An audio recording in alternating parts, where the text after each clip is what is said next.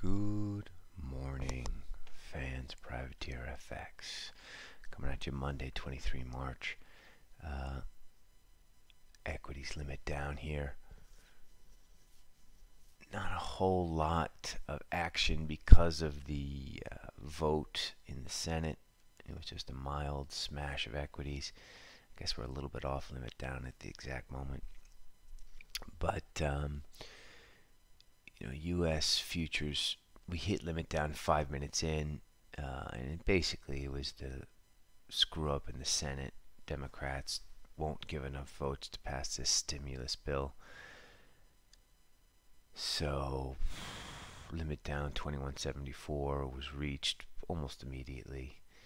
Interestingly enough, the Nikkei finished almost +2, and it saw quite a broad range, -8 at its lows, finished +2. Also in Asia, China finished at +1. So a little bit better news out of Asia. As far as FX is concerned, we had dollar buyers at the beginning and dollar sellers at the end, and then you have to begin to wonder if the panic dollar buy is over, right? The Fed said they're going to add $1 trillion daily to the repo auctions. There's just so much supply of dollars now that the idea that there's any kind of panic or reaching for dollars seems hard to believe. And you wonder if the focus now is just going to shift onto how screwed America is, how ill-prepared and screwed they are. Whether they are ill-prepared or screwed, that's not the point. It's just the way the market perceives this, and also it has a lot to do with the way that America reacts to everything, right? It's always exaggerated higher or exaggerated lower. It's an energetic, sort of spastic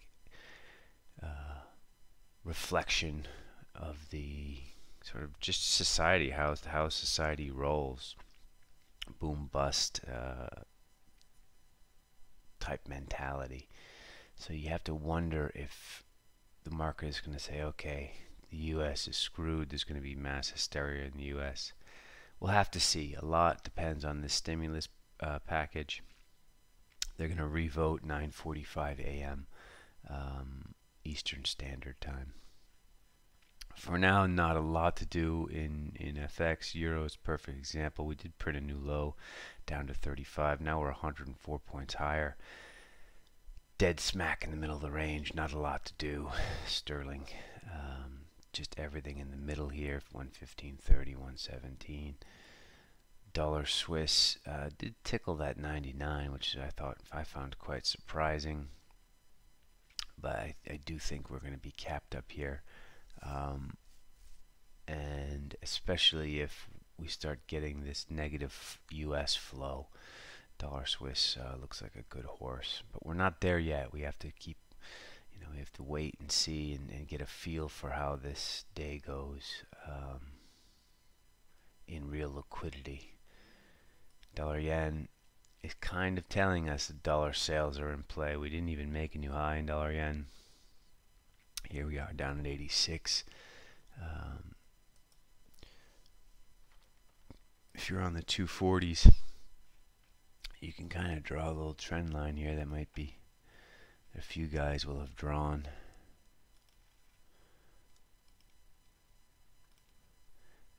And the question, of course, is, are we back to risk on, risk off with dollar yen instead of just the mad dash for dollars?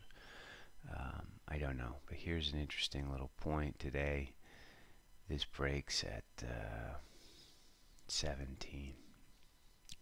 Look for a touch first, mini bounce, and then maybe sell the break there. Not a whole heck of a lot going on in emerging. Rand's just stuck in the muck up here. 1770. Euro Swiss protected on the downside by our friends.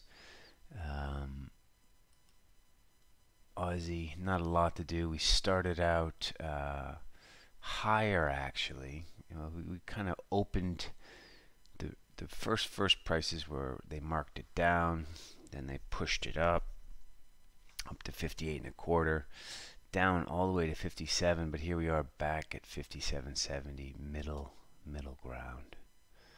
So as you can see, not a lot to do in FX. It looks like we might have a quiet-ish morning here in Europe. Let's take a look at gold. We talk about the possibility of a huge sell-off in gold on Friday if there were mass redemptions from the big funds. Looks like there were no mass redemptions. Looks like the redemptions have all been done, and gold is just sitting here doing nothing. We had a move down to 80, move up to 10. There will be sellers above in gold, just to try and finish off the selling of these positions. They obviously have till the end of the month. So when a customer redeems, the fund has to reduce the position, but they don't really have to reduce it until the end of the month, until the new month. So some of them will probably be cheeky and leave some offers above. But the key levels here now, 15.20.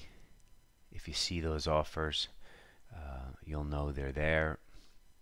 If we get through 15.20, this might mean that the forced liquidation of gold is over. Not clear. We're just guessing here. We'll have to see. Price will tell us. And then obviously down through 14.50. If it's down there, you know it's on. There'll be more stops. There'll be more forced selling. Bonds, pretty bid in sort of a 1 point range. Remember, we printed up to 138.02 on Friday. Kind of a reversal bar. New daily low today. We'll have to really just see how committed the Fed is in New York liquidity today. The amount of money the U.S. has to raise for these stimulus packages makes me think that bonds are going to have a really hard time going higher. And then eventually, even after this is all settled, people are going to start questioning the amounts of debt that were put on the books. We'll have to see. And this is also part of this story is the value of the dollar. We'll have to see where that goes. That could ease the burden of the bond market if the dollar does collapse. But these are medium-term trades. Something to talk about now. Get inside your head, and when the timing is absolutely perfectly right, you plunge. Otherwise, it's just tradable. Boons, same thing. There should be some stops above 170, 116 today. We will sell into those. I haven't seen the headlines regarding the debt ceiling in Europe. Over the weekend, they said they were going to change this language today. Keep your eyes out for that. When that does happen, that's negative for fixed income. Also keep in mind that there is 850 billion euros of QE going on. So there's a push and pull here. Again, it's a tradable short fixed income in our mind. Finally, crude just crunched all the way down to 2080, which kind of matches up almost with the 2050 low. I mean, we're a million miles from these 28 bucks. Crude looks terrible. It will get a bounce on a stimulus package, but it's still sell-on rally. There's still so many unknowns with all of this. We're still in this sort of negative feedback loop. Equities, crude, also fixed income. I would put in that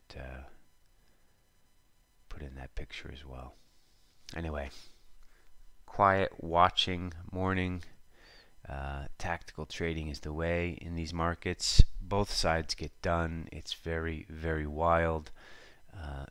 Grab your money, put it in the ledger, and then attack again is the way we're going about this.